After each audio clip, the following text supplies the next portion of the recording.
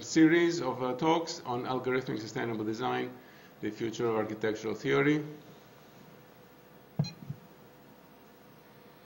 Here's our logo, and today we have lecture number 11, and I would like to discuss the Duany-Plater-Zyberg, or DPZ, codes, urbanist codes, more generally the new urbanism movement, Stephen Mouzon's project, which uses the codes and goes more towards the Alexander's generative codes. And finally, I will end with some remarks on tall buildings, which are very appropriate today.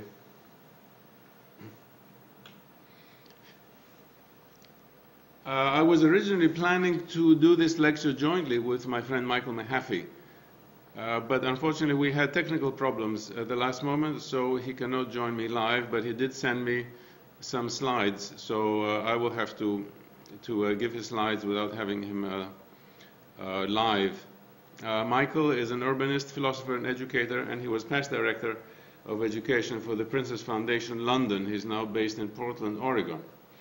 Michael and I are two of Alexander's generals. There are several of Alexander's generals fighting for a better built environment. I hope someone in the world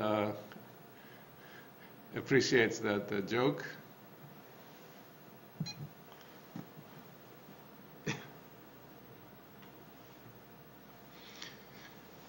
Let me begin by using some material from Michael summarizing new urbanism and our approach to the built environment. New urbanism is about the space between buildings.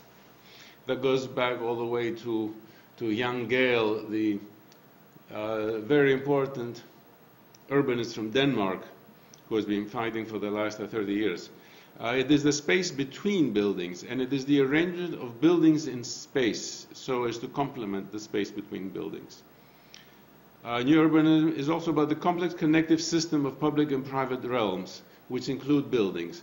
These are topics that all of our team, people interested in human-scale urbanism, discuss at great length in our books and papers. My own book, Principles of Urban Structure, devotes enormous amount of quantitative and qualitative analysis to these concepts. Here are the challenges in Michael's summary that we face. The connective system of public and private realms is surprisingly complex, so there are no simplistic solutions. There is a rapid new urbanization and growth. We have passed the point, I believe, last year or this year, where 50% of humanity now lives in cities. So urbanism is one of the most important challenges of the human race. At the same time, we have environmental pressures that the human race has brought upon itself: climate change, resource depletion, etc. So the future of human existence and the quality of life of all of humanity depends upon urbanization, and how we are able to solve those problems. Some of the solutions that Michael wants to point out: we need a much greater urban efficiency. Clearly what we're doing is totally inefficient. We need a much greater urban connectivity, the ability to move efficiently in many modes. Much of our energy is just simply wasted in moving around in inefficient fashions. And how are we going to get those solutions? Well, we all believe in the following solutions. We are going to apply self-organized patterns and pattern-generating tools. These are going to be codes that generate sustainable urban morphology.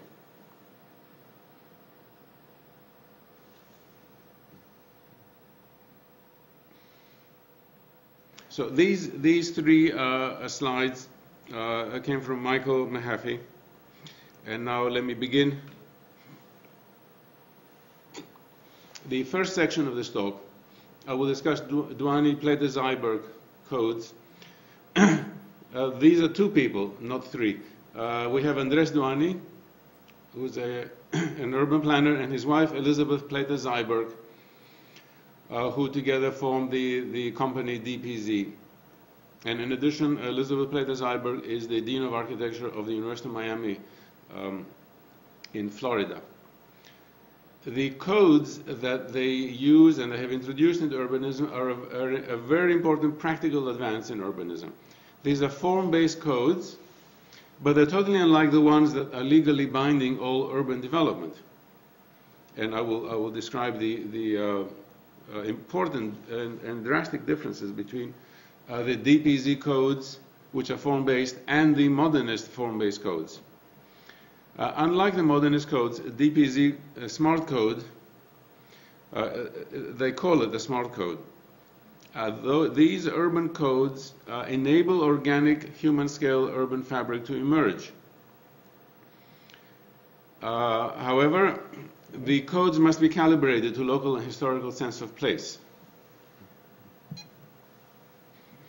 And later I'm going to describe how the calibration process occurs, but you can see already that this is not a simplistic, universal application like the modernist codes. Before the codes are applied to a city, they must be calibrated, and that's a rather lengthy process, and I will describe that, but the code must become localized before it can be applied, otherwise it does damage. For the moment, let me explain the enormous differences between modernist codes versus new urbanist codes. The modernist codes are shown on the left. They legalize and create a monoculture, which means single uses.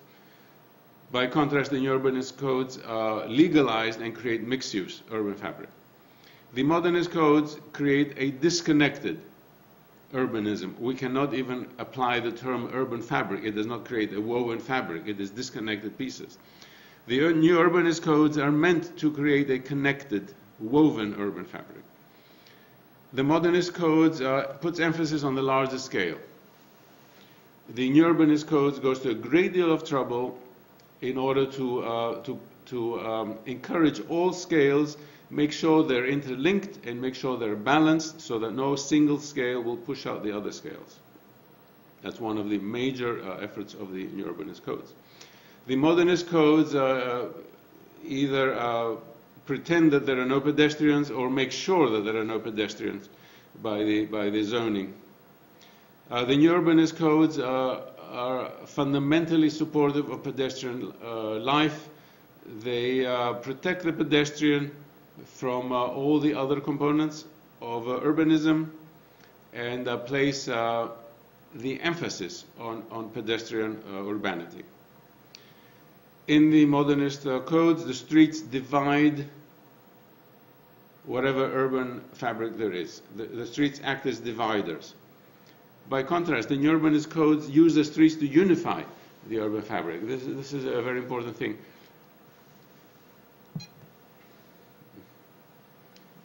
When we see great urban places that work, they all have streets, of course. We need the streets. But the streets are connected. The opposite sides of the streets are designed by codes. They are designed so as to connect. So the street itself is a connected entity, and the street acts as a connecting element of the urban fabric. By contrast, the modernist code, the streets cuts any connectivity that could possibly be by just simply the geometry of the street, the dimension of the street, the way the street is organized. It creates a separation, a chasm in the urban fabric from which a city can never recover.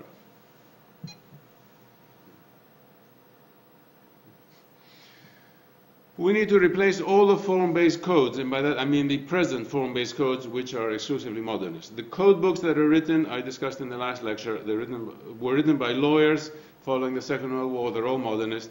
They automatically produce a modernist car-dependent city. The modernist codes, form-based codes, destroy the pedestrian, human-oriented, and human-scale city that some of us have been lucky enough to live in.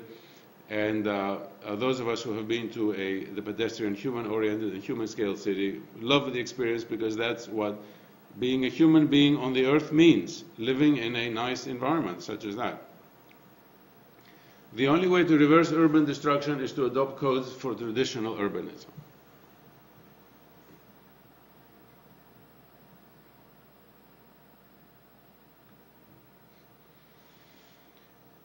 Now, on to the smart code, which is what DPZ, Duane Pleta-Zyber, call the urban code.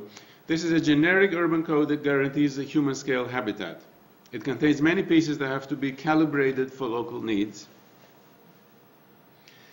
Therefore, the calibration makes sure that you do not force the same rigid typology everywhere.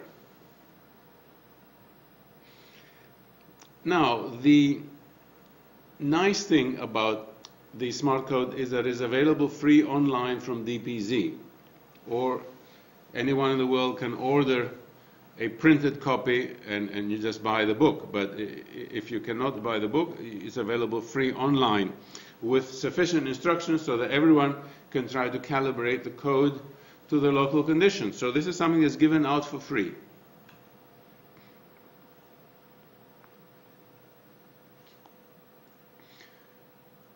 Let me go into the crux of the matter, which is the calibration. The calibration has to proceed as follows. You have to measure the most wonderful examples of urban components from the region that you are going to plan in. Find the existing ones, the ones that have not been destroyed.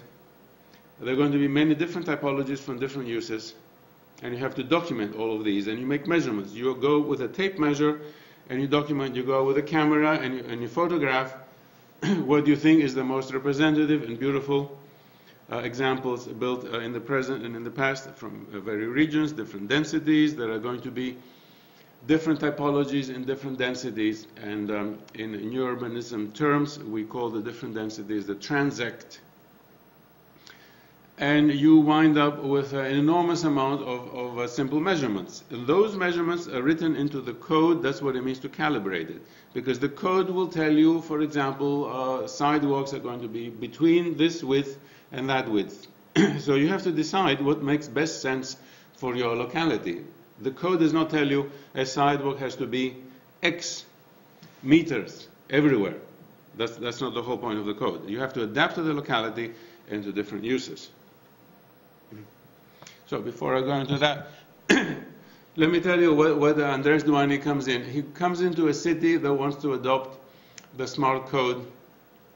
And he comes in with his team, and then he walks around the region of different densities. He identifies different densities. He walks around the region, he drives around the region, and often he flies over the region in order to identify the morphology of urbanism of that particular locality. And then he and his team will document what they feel are the best examples. And how do they decide what the best examples are? Well, that's why you pay Andres Duane to come, because he's an expert in human-scale urbanism, and he can find the best examples from any period of the past, and examples, say, of houses, multi-story apartments, commercial buildings, government buildings in different densities, because the measurements will change for different densities, streets, frontages, trees, turning radii of streets, all these are very mundane measurements that are documented. And then he sits with his team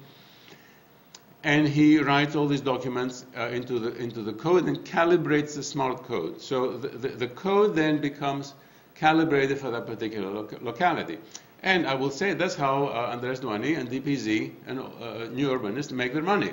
They are giving away their product, but they are selling the calibration. So either you calibrate it yourself if you're a city somewhere in the world, or you can invite a New Urbanist team to come in and calibrate it for you, and you pay them, and that's how they make their money.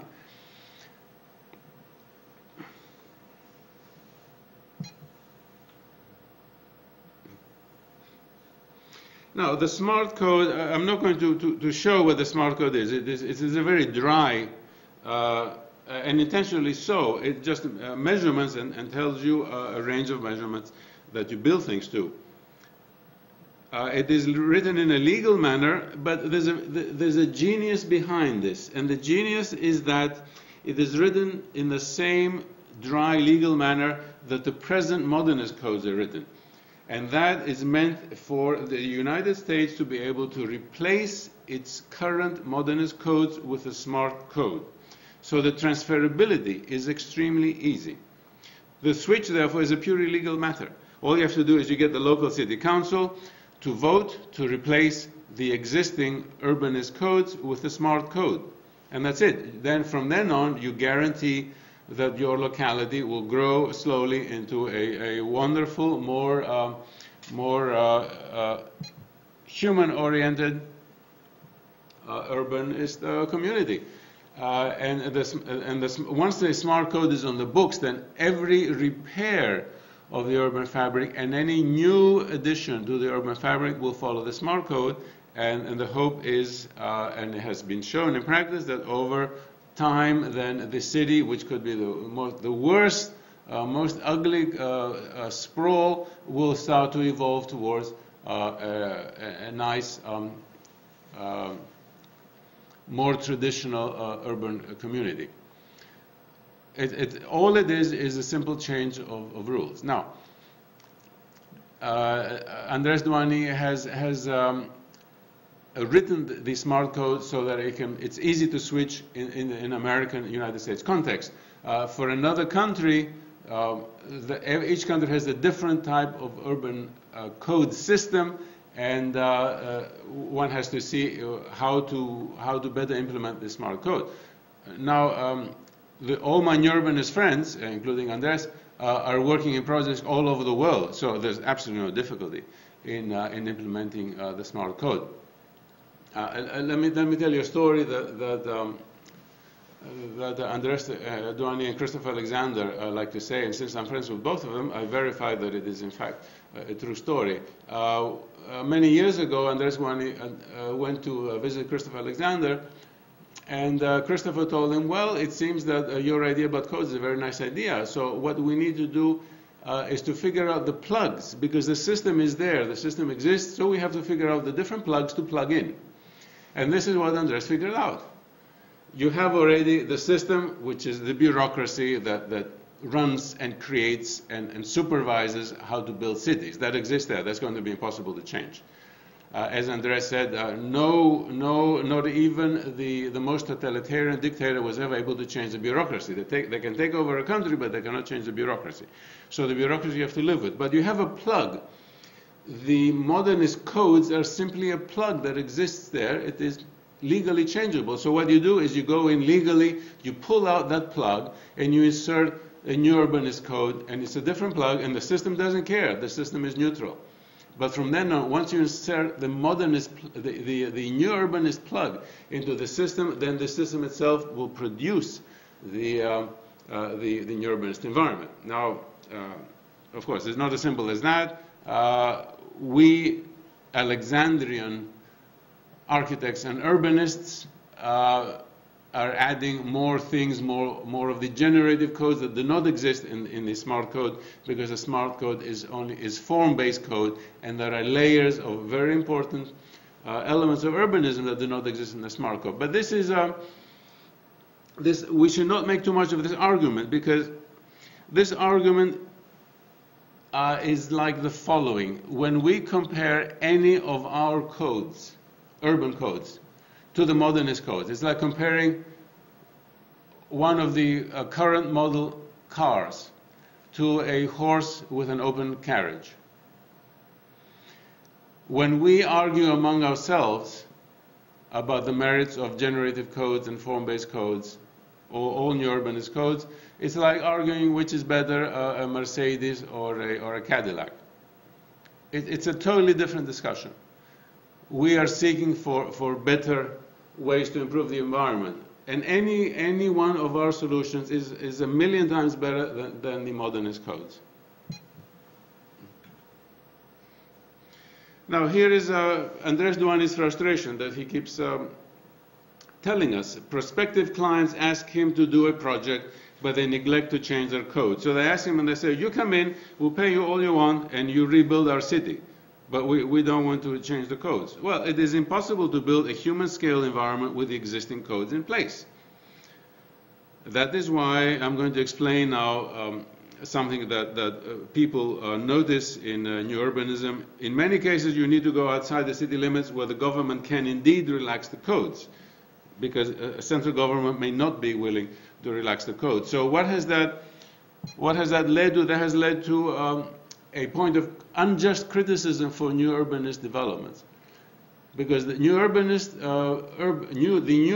have tried so hard to fix brownfield sites, central city regions, and those local governments refuse to change their codes. So what can the new urbanists do? They have to go to places outside city limits where a developer is doing something new, and they can change the codes over there. So this pragmatic problem that has forced this situation where more new urbanist developments now are on greenfield sites than reconstructing central cities.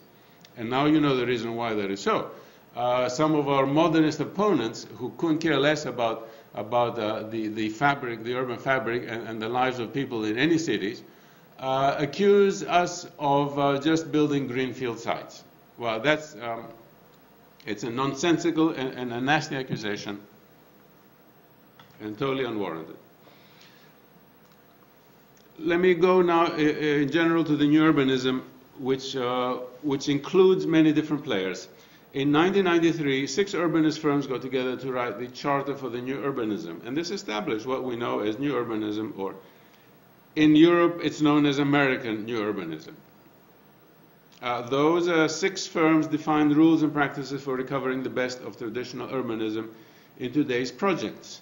And I know most of the founders of the new urbanism movement personally, and they tell me that they had individually and independently derived the solution that for livable cities to occur, they have to go and use some traditional urbanism. That was it. And then they discovered that there were at least 6 of them, and they got together to write the Charter for the New Urbanism.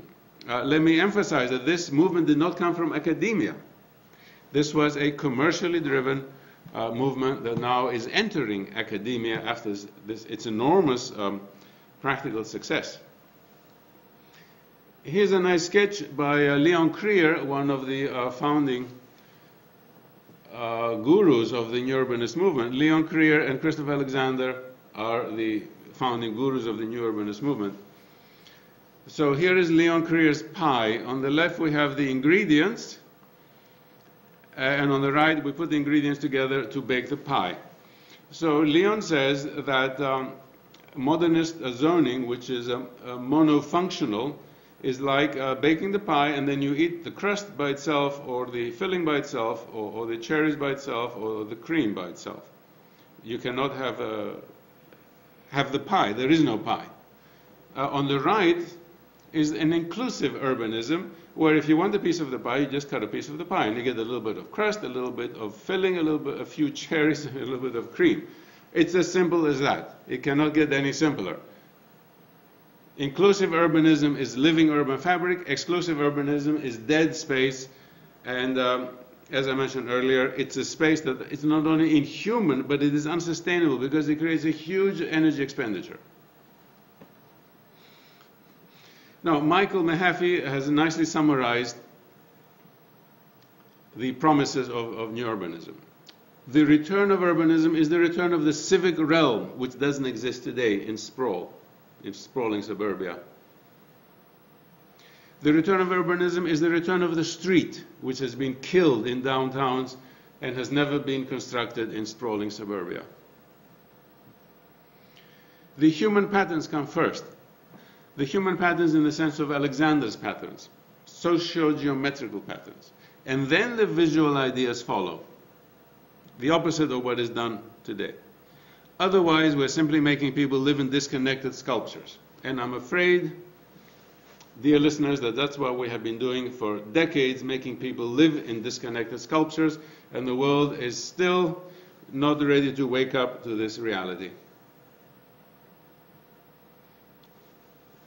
There is hope for for optimism, however, because there is an explosive growth in new urbanist projects and new urbanist ideas. Since the initial Congress of the CNU, the Congress for the New Urbanism, many firms have designed and built neo-traditional communities. And there is a mixed quality to these, but it doesn't matter. Some are more adaptive than others, but that doesn't matter. What matters is the explosive growth of new urbanist projects being built on the ground. They are getting better all the time. I was just at the Congress for the New Urbanism a few days ago, the 16th such Congress. Hundreds of people, all these projects being presented. Okay, those who are purists say, well, this particular project is not very nice, it's not very new urbanist. But that's not the point. The fact that a firm that has been doing the worst kind of inhuman sprawl suddenly decides to get into the game and make a new urbanist community. And suppose it doesn't do a very nice community, but it is a big jump from what they have been doing. They realize the commercial value of a new urbanist project. It brings in more returns. It is market driven. So the forces are pushing more and more developers to create new urbanist communities, simply not because they're philosophically motivated, but because they're motivated by profit motive, and there's nothing wrong with that. The more people are doing new urbanist communities, now we have more competition, and the quality is getting better and better and better. We are at the point where now we can start to introduce generative codes on top of the form-based codes, which were a revolution, as I said, from the modernist codes. But now we can start to introduce more and more layers to get more and more human environment, which the situation was inconceivable 10 years ago, or certainly 15 years ago, before the Congress for the New Urbanism was founded. It was absolutely inconceivable. Modernist urbanism had a Stalinistic hold of all developments.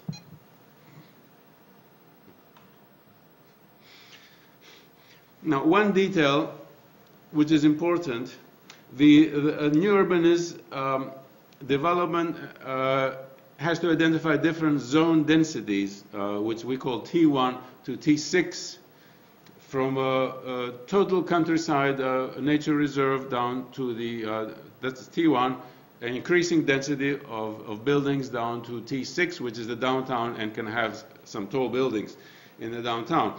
Now, the density of regions, the density of a zone in urbanism changes in the middle of a block, not in the middle of the road. And why is that? That may seem strange, but it is extremely important. It means that the street, on opposite sides of the street, they have the same urban character, so that the street is an entity. It is an urban entity.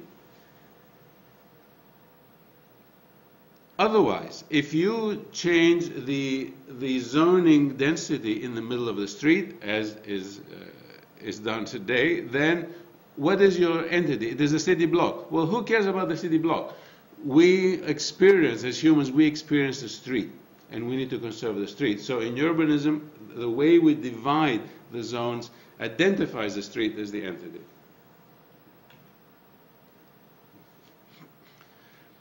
Let me move now to Stephen Mouzon's project.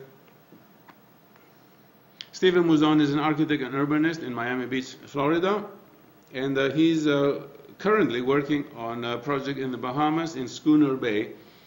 And this is a joint DPZ, Duany, Platte-Zyberg, and New Urban Guild project.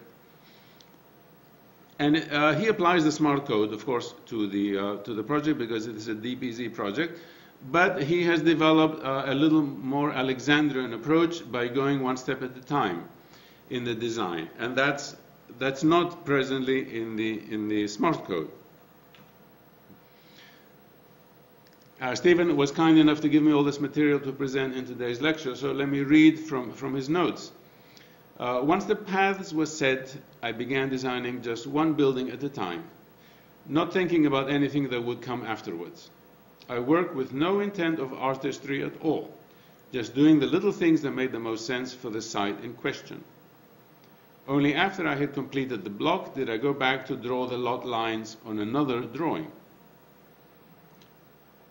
Those of you who have been following my lectures will see that this is the Alexandrian method. We discussed the application that we did on examples, Nili Portugali in one of the previous lectures.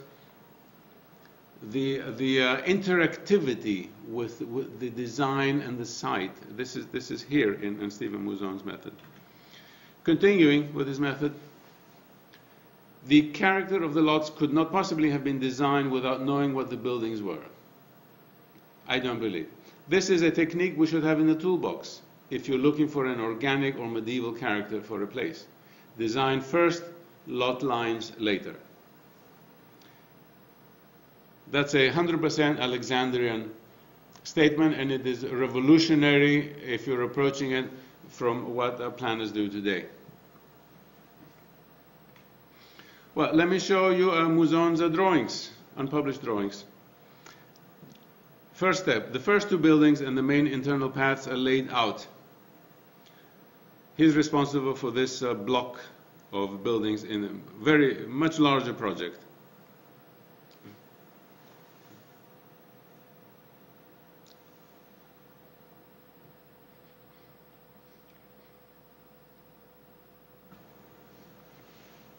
Tiny turning radii, so fix the internal chamfers. These are internal paths that are going to be used only by pedestrians, bicycles, golf carts, and emergency vehicles. So we certainly don't need turning radii for vast speed. We want to keep the speed down. And you notice how Stephen has added 4 buildings now to the original one, just going one step at a time with some trees on the periphery. Secondary internal paths are beginning to develop to access the backs of the lots. So the path structure now is determined by the buildings that were added, and the buildings were added determined by what was there. It's a step-by-step algorithmic process, which is what this lecture series is about.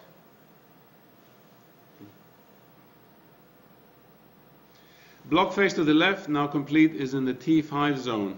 The T5 zone in the new urbanist classification is a downtown density of buildings, but you see here that those buildings are going to be multi-story, or at least they are denser than what's on the right. And what did I just finish saying is that the change from a T5 to a T4 occurs in the not in the middle of the lot, but inside the lot, so that the street on the left will be all T5 in the T5 zone. The character and the density of the block changes somewhere inside the block, so that the streets are maintained. And Stephen has added now some more houses, and their position has been guided by what was already there. Next step, after the house on the top street was designed, the location for the path became obvious.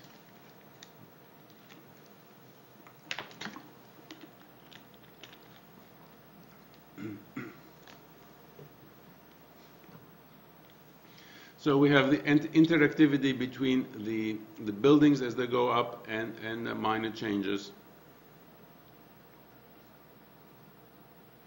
And final decision on the plot lines, which come much very late in the process, and final decision for the paths themselves. Next, the first work unit is added, an office attached to a house. The new urbanist codes insist on mixed density. Mixed use within certain densities, and monofunctionality exists only when it makes sense, but certainly not in a true urban setting. A true urban setting has mixed uses. If you look at the right portion of this, it vaguely resembles suburban houses. But even at this density, we insist on mixed use. Now, a second and third workspaces are added, a shop and an office.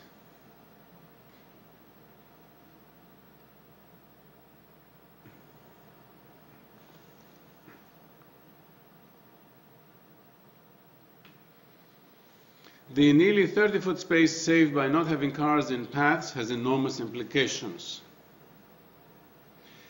The interior paths of this block are, as I said before, for pedestrians, bicycles, golf carts, and emergency vehicles, giving access to all emergency vehicles but not being made to highway standard, as we have in the most remote suburban development today. We have streets made to the tolerance of highways. Now, I need to say something here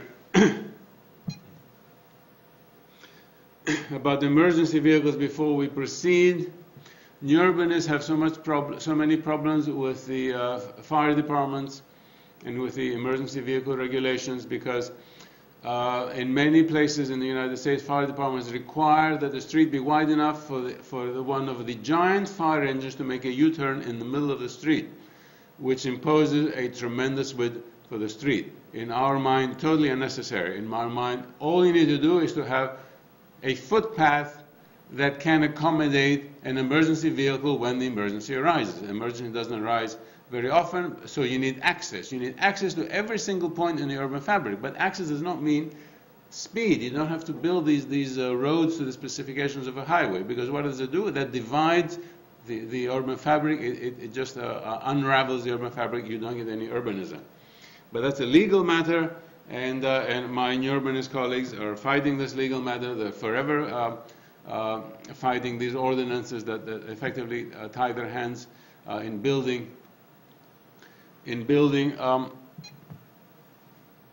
the right project. So why am I mentioning this? Because this beautiful project now is in the Bahamas. It is not tied by American fire department codes.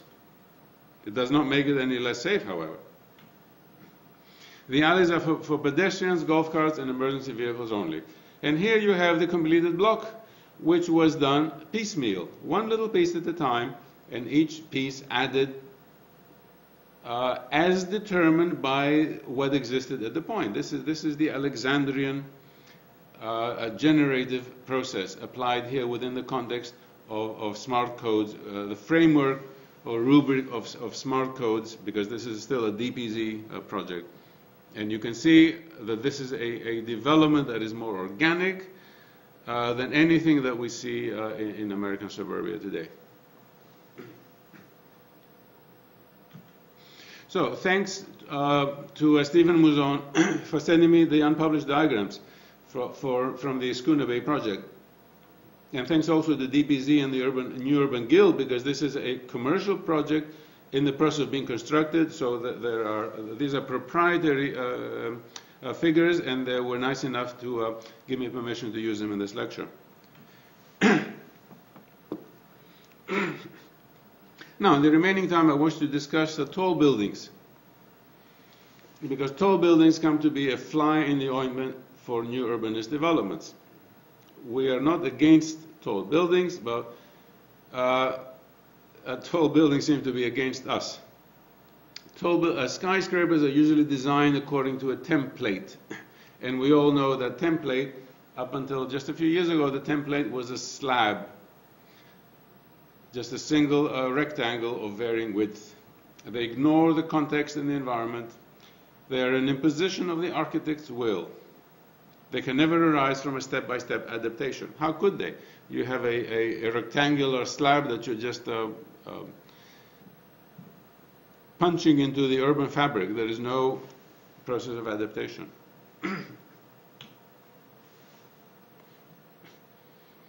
What I would like to mention now is the sustainability. Skyscrapers are not sustainable. They're unsustainable. They can never be made sustainable. I am aware that the press almost daily shows examples of skyscrapers claiming to be sustainable. But those have little green knobs on them, which do not alter their basically unsustainable character. Using the latest technology does not alter their intrusive character, the intrusive character of the skyscraper into the urban fabric. Any skyscraper introduces an urban singularity because those people have needs, have enormous, put enormous pressure because of the needs on the infrastructure and transportation network, and that is usually not the concern of the architect. The architect simply wants to place a symbol of a skyscraper somewhere. Here are Michael Mahaffey's comments on skyscrapers, which I find very relevant. The claim that tall buildings are sustainable is a cruel fraud. There's an excessive heat gain and loss from unshaded exposures and typical glazing systems. So the materials of your typical skyscraper result in an excessive heat gain and loss.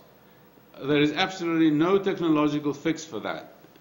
And I'm aware from reading the architectural magazines of special, highly sophisticated glazing systems. Okay, those are extraordinarily expensive and only minimally efficient. And how are they produced? This is high-tech, and high-tech pollutes the environment. So the production of these systems, in order to put them into a skyscraper to save some electricity, the production, which is known as embedded energy cost, the production is astronomical. A skyscraper will have a heat island effect. The thing gets hot and stays hot.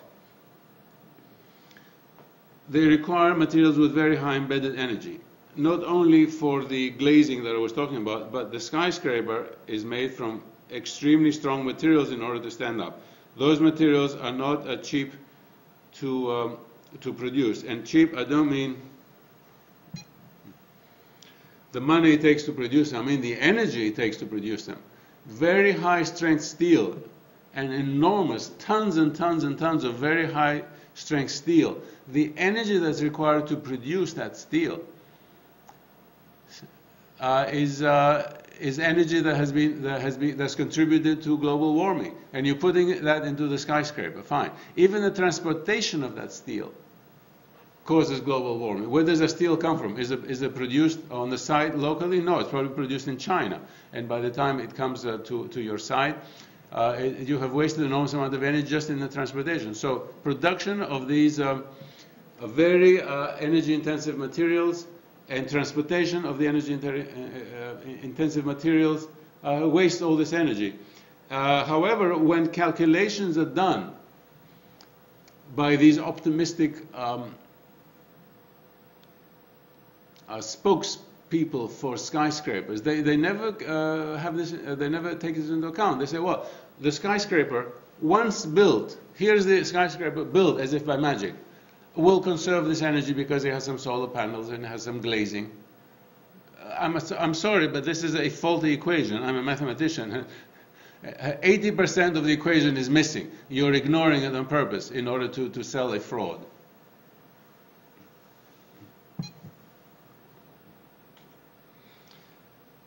Michael continues on skyscrapers.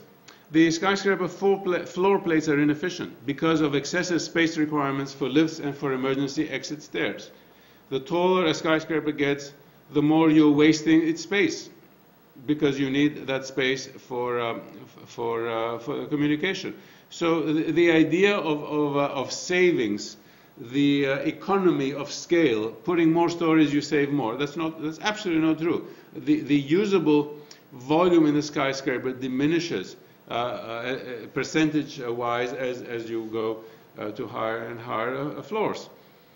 We all know that they block the sun and the view. So you put a skyscraper next to anything, and it's going to block the sun, let alone the view. Okay, the view is an aesthetic thing, but the sun is necessary for building vitamin D in the skin and for preventing depression. These are physiological effects of the people who have to live next to the skyscraper. Skyscrapers are well known to create wind effects at the ground level. They concentrate the Venturi effect. creates vacuums and terrible drafts, as well as down gusts that throw people off their feet. This has been documented for the last 30 years from the first book of books against skyscrapers. Now, recent studies, this is the most important point of all, recent studies show that the carbon benefits of urban density level off at 4 to 6 story building envelope.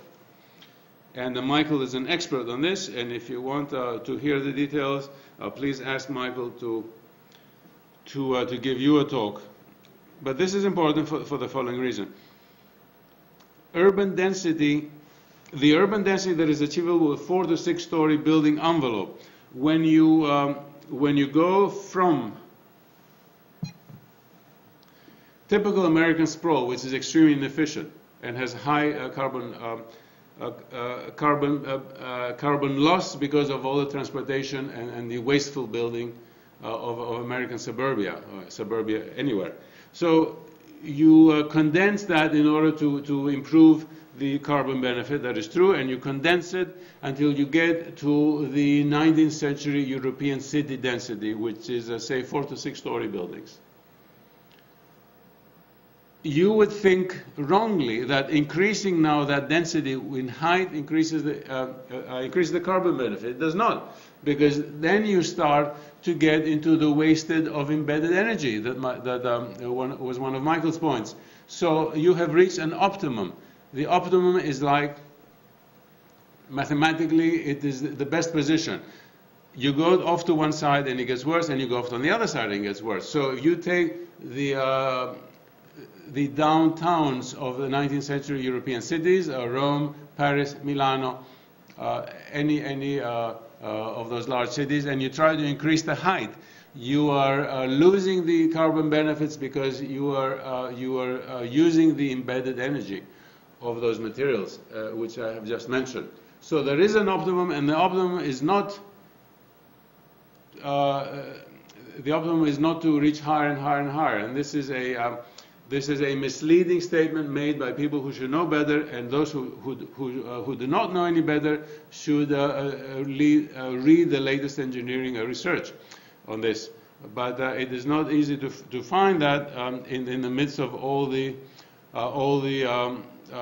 talk about efficiency of skyscrapers, which is basically false. I have not talked about the most fundamental issue of all. Who do we put in skyscrapers? We put people in skyscrapers. Skyscrapers that are built today and for the last several decades, the ground floor is disconnected from the urban fabric. It just it's an alien entity living in the city and couldn't care less about the city.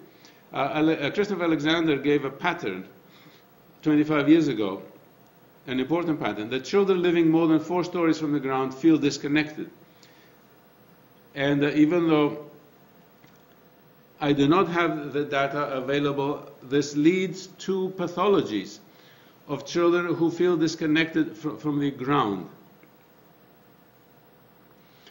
All this silly talk about having playgrounds on the 10th story and shops on the 10th story were utter nonsense. They never worked. They have been tried repeatedly, as if people just refuse to learn from mistakes.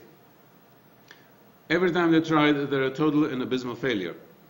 We are cutting off our children from the ground, and from life on the ground, and from a healthy psychological development. The only thing that works on top of a skyscraper is a restaurant where people can go and look at the view, and it's the only skyscraper typology, a social typology that seems to work. Fine, so I support restaurants on the top of a skyscraper. Leon Krier goes further. Leon proposes that tall buildings are fine if they're monuments, but not residences or even workplaces. So it's good to have a tall building to show off a city and to have a monument for visual orientation and for the pride of the city, but that building should be a monument with perhaps a revolving restaurant on top to please the tourists who come, but certainly not full of residents and not full of offices. We have so many examples of bad tall buildings. They are iconic monsters isolated from the city. They're erected as totems for worshiping some lousy architect's ego. They're built to be visually recognized. It's the look at me. It's an expression of kitsch sitting in a dead plaza.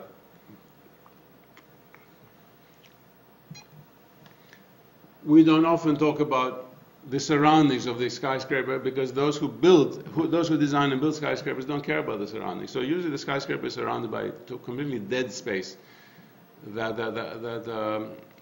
no urbanism can take place. Now, I'm not blaming the architects. I'm blaming the clients, because an architect does not finance a huge skyscraper by him or herself. An architect is paid an architect's fee. They go to the bank, they deposit it. Somebody has commissioned that building, and the blame, if you don't like skyscrapers, the blame lies for those who have commissioned that building.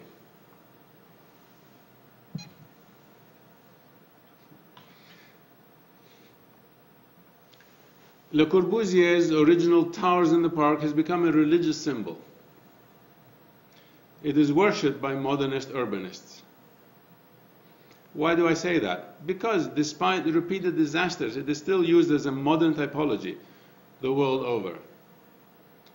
And this typology, the towers in the park, is applied with towers of ever-increasing height. People never learn. But there's something suspicious about people who never learn. It's a sociological phenomenon.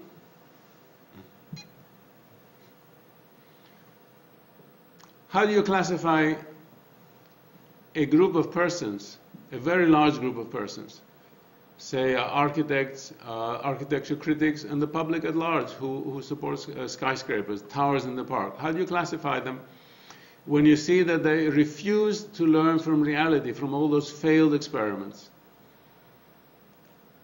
The sociological phenomenon is an absolute faith in something that allows you to ignore evidence, to ignore the physical reality, because you have continuing faith in this concept. This is a religious attachment. Only a religious attachment cannot be changed by the evidence. We have religious stories from all the major religions of the world that the fervent believer maintains onto their faith even in the evidence of temptation, and temptation in this case is hard facts of the failed experiments, of people's lives ruined by being moved into skyscrapers. But no, the faith is kept, and the faith is transmitted in our architecture schools by showing them in the very first year the towers in the park. And I admit, when I see the towers in the park, there is an attractiveness there. There is a seductiveness by this diabolical diagram that Le Corbusier drew.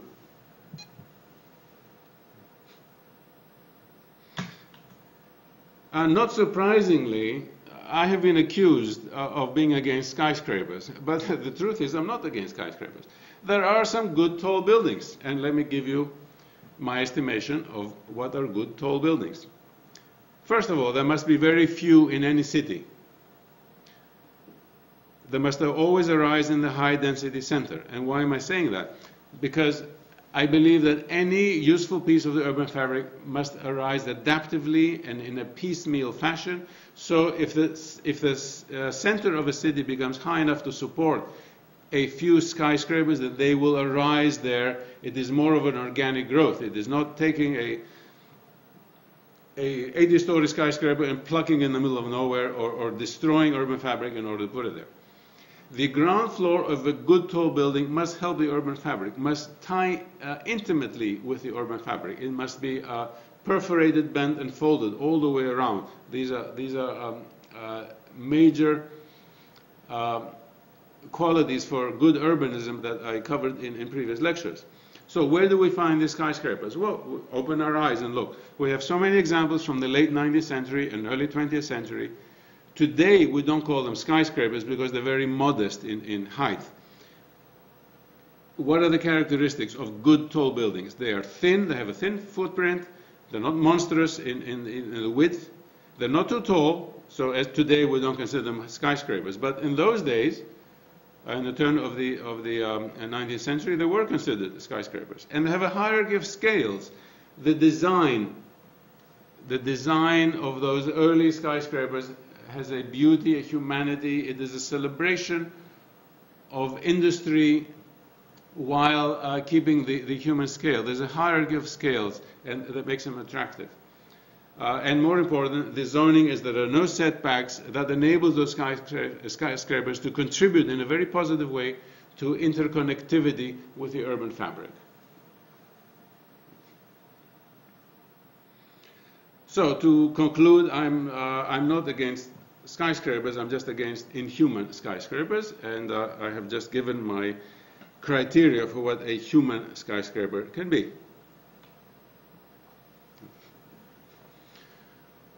Drawing to a conclusion, there are several branches of new urbanism practiced today. All of them are far better than zoned, car-dependent sprawl or skyscrapers in the park, which is a monstrous idea. Communities the world over are building neo-traditional developments.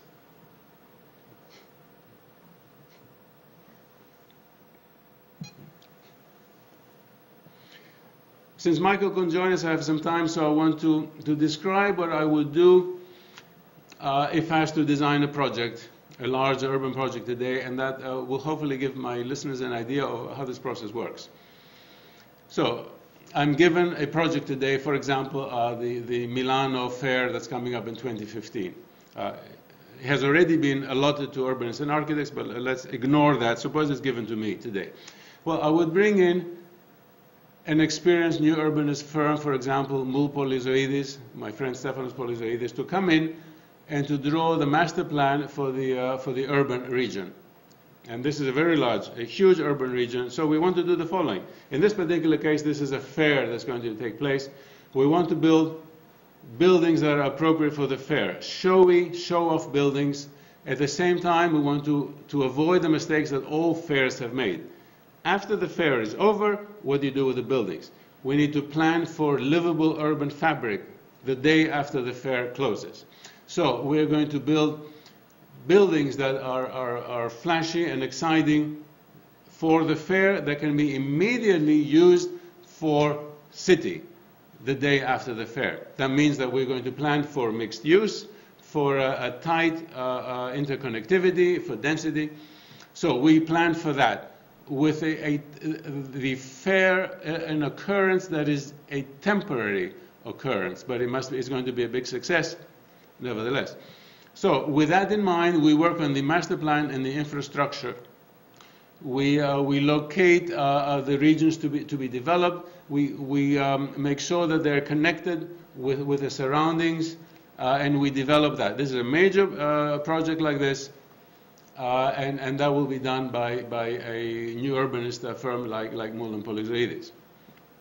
At the same time, we are going to apply our philosophy and start to put together the calibration of codes and the form language, which I've been mentioning in my lecture. The form language we will go back and find the typical building tradition of that area. Now, since I'm talking about Milano, let's continue about the Milano 2015 exhibition.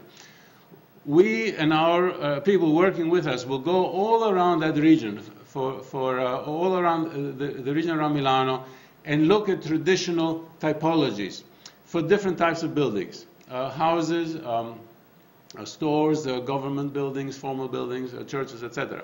We will document those typologies into a sort of smart code and a photographic documentation of the form languages.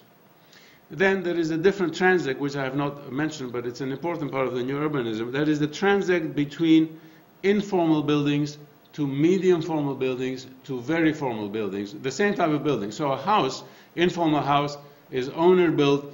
It can be a little crooked with rough materials. Medium sort of building is the middle class house that's built, has the same form language, but the way it's put together differs. So you have a different type of language with variations that can be major. And then you have the formal building, even of the same type, where you want to use it in the center of town. In the center of town, you don't want an informal looking building, you want a very formal looking building. But by formal, I mean our language, our form language. So it is more elegant and it is more appropriate for the center of the town. So we are going to create a community looking ahead to way beyond 2015. We will create a community with the street patterns and the formal regions and the more informal regions. Now, coming up to the fair, we will concentrate on the formal regions because the nodes of the formal region will be the fair buildings, which are going to be extravagant, which is very good. So we then will call in somebody like Steve Mouzon, who's an expert in putting together a form language. So he will go around with his assistants and local architects and document the form language and the building typologies we will wish to apply. This is tectonics. This is engineering. We're not going to come in and build glass, concrete, and steel monstrosities. We're going to use as much as possible the available local materials in order to save energy and in order to make the thing attach to the ground in a cultural sense. We're going to build something that will attach to the ground. Fine, there will be some buildings that will be extravagant because this is an exposition, and those extravagant buildings will need some imported materials, and certainly we're going to use those imported materials. Then we are going to use a team of local architects. Some of us are going to be doing buildings there. For example, I might ask my friend in San Antonio, Michael Imber, who's one of the best traditional architects in the United States, to go there and to study the results of the form language discovered by Stefanos Polizoidis and Stephen Mouzon. And then Michael will know, in order to build a commission there, he will know to use a certain palette of form language in order to make this attached to the region while being totally innovative. Even the most showcase buildings that we can conceive, which will have very extravagant forms, will in their details connect to the human scale. There is a terrible misunderstanding because of the recent star architects, deconstructivist star architects, that in order to have something extravagant, you need to totally disconnect from the human scale. That's because they don't know how to do better. We know how to do better. For example, I can ask one of the foremost Italian architects, Mario Galvani, who's totally ignored by the Italian architectural establishment. He's a deconstructivist. I like his work a lot. We can work together, and Mario Galvani can create a wonderfully extravagant building for the expo, and then we, or I, can make sure that the human contact has the right scaling, so that somebody can approach this building and say, wow, this is a fantastic building, interesting in like Gaudi, but the closer you go to it, you see that it has this human scales. So when you approach it and when you're in it, you feel the intimate scale. The two can go together. It is just that the current crop of star architects absolutely have no idea how to do this. We know how to do this. And okay, to finish up my hypothetical planning of Expo 2015, we will get local architects and we'll work with local architects. I'm sure we can find a team of 5 or 6 Italian architects who have worked with the local tradition for a long time and have been marginalized by the architectural establishment and the architectural magazines over there. We will try to collect these people and coordinate them in order to help us create the enormous number of buildings that we need, and we are going to try to find young architects who are willing to collaborate in this. Why do we want young architects? We want young architects so they can see what we do, to learn from us, to see how it is possible today to build hyper-modern buildings, ultra-contemporary buildings that attach to the past, that attach to the human senses, that give you a feeling of humanity, that enable you to live to the fullest extent of your biological and spiritual capabilities in the built environment today, using the materials we have today, using the technology we have today. What you hear otherwise is just a big hoax. You don't have to go against humanity, against human instincts in order to go to the future. The future is here. The future is in our hands, and the future relies upon connecting with our humanity. I think that's it for today. Thank you very much.